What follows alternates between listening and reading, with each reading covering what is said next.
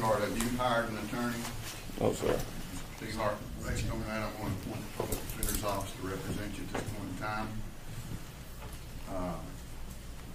It's docket number CR 56020, count 1, first degree murder, count 2, attempted first degree murder, count 3, possession of a weapon by a convicted felon. The purpose of the day is to appoint you the Public Defender's Office and set this case for a preliminary hearing.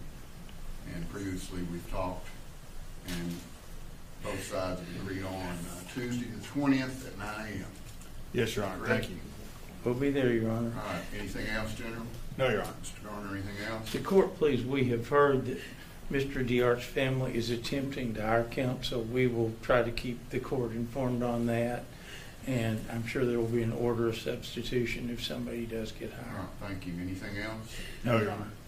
All right. Go ahead. What, I gotta talk to y'all? That door's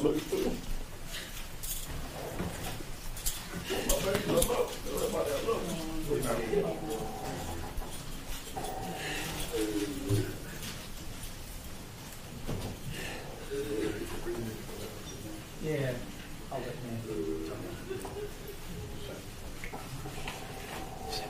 Anything else?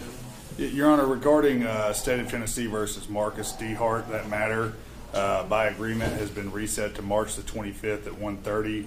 An order was entered along those lines yesterday, Your Honor, so I just, for the purposes of the record, would like to state that. All right. Thank you. Anything else? All right. No, Your Honor. We'll be adjourned.